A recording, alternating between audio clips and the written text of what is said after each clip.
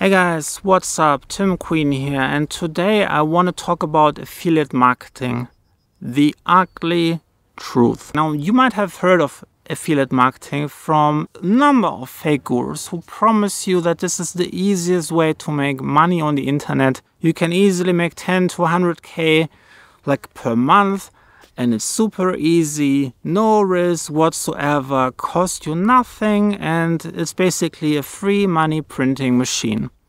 And I'm here to tell you that's not the case. It's simply not true.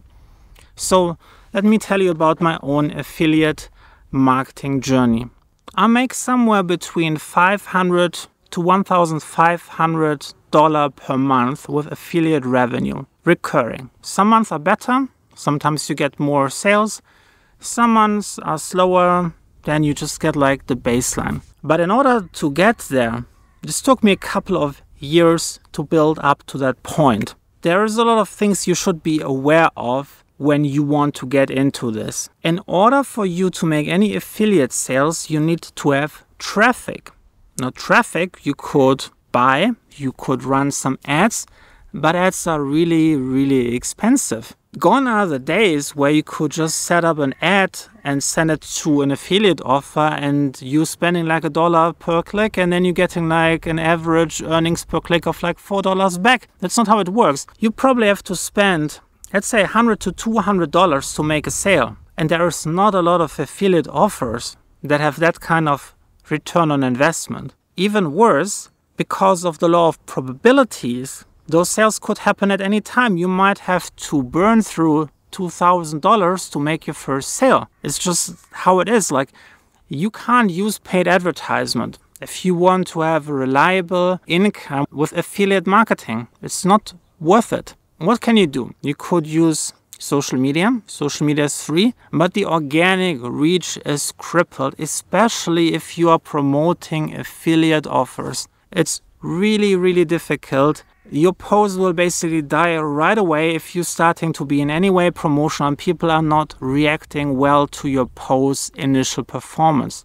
So unless you're actually learning how to write really good copy and to provide a ton of value, and then you can basically include a stealth promotion of your affiliate product inside of your post, you're not gonna get any traction. The post will die quickly. You get a little bit of views, maybe 1 or 2 clicks, but as we learned, you might need a 200 clicks or something for you to make a purchase. So that's not gonna work. What else can you do? So I found the most reliable way for affiliate marketing is content marketing. 2 types: long-form content, long articles on your own website that are ranking on Google, and long-form videos that you're uploading on YouTube.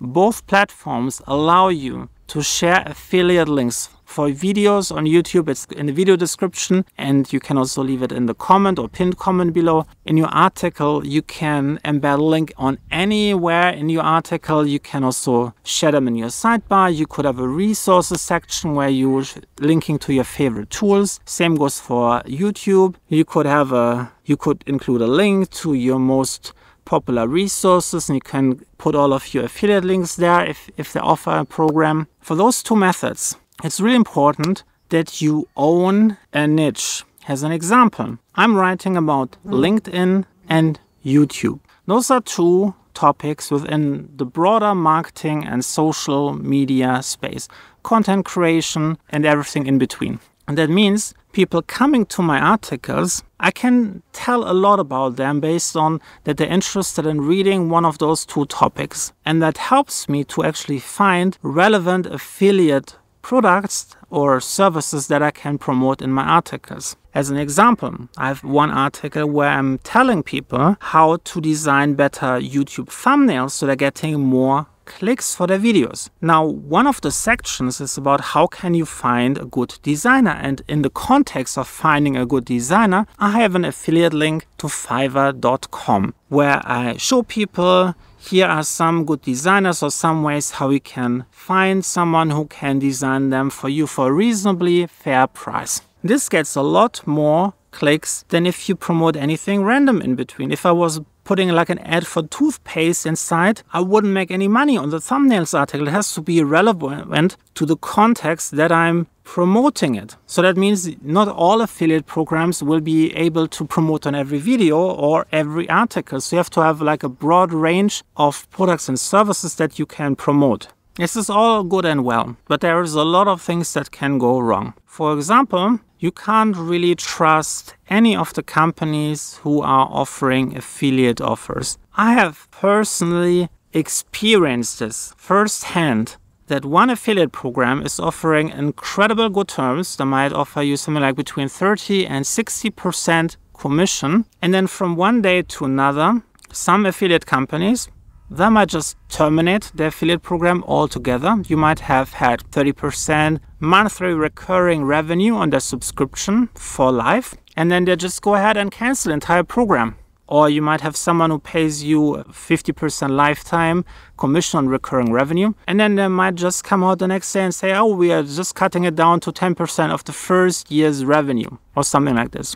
Or you might get some affiliate companies who had reasonably payout amounts. They might say, hey, we're paying you out every time you accumulate like $10 in revenue. And then they might just say, oh, we've decided to withhold the money until you get $500 US. And what I'm trying to say is, of course, you could take some legal action. But do you really want to invest the time and the money and the resources to sue a company where you make a couple of $100 per month? In most cases, I feel I don't want to waste my time. So what I've done instead, I have backup plans. If one affiliate company, like there's usually like 10 different tools who can get the job done. So if one company is trying to screw me over, I'm just going to rewrite all of my content, eliminating the examples that I have used to promote them, and I'm just gonna kick them out, and I'm gonna rewrite it and showing you how you can do the same thing in a different tool. If the affiliate company wants to screw me over, then I'm just gonna take away all the traffic. This way, they see it's really not worth it trying to do this kind of games, and I still get my good commission because now I've switched to a different product.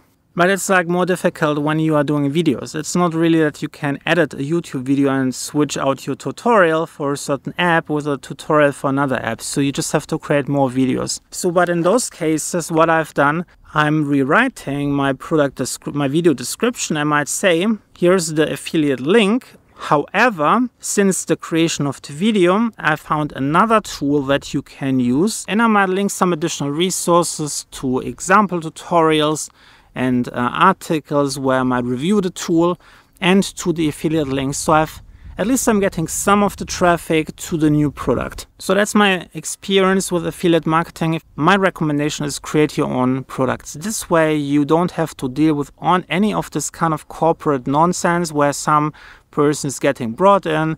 They're looking at the numbers. Oh, the pandemic has diminished our returns. Let's see how we can squeeze out some more money. Let's see if we just take away some of the money from the people who make us more money. Let's see if we make more money. And then just cut down the affiliate program. So if you don't want to deal with this kind of nonsense, like just create your own products. Or if some affiliate is screwing you over, consider just recreating the same product and selling it as your own on your website, because you already own the traffic. This is the most important thing. This is why those affiliate programs really have to be really careful what they're doing. Because if I own, let's say, 100,000 page views per month, and I could direct some of that to this tool, I can also take it away and keep it for myself, sell my own stuff, or I sell someone else's product. They have no control over this because I created this content. If you have any experience with affiliate marketing, please let me know in the comments. I'm really curious to hear what your challenges have been with affiliate marketing. Do you still do it? Have you been screwed over? Let me know in the comments, and I'll see you tomorrow. Bye.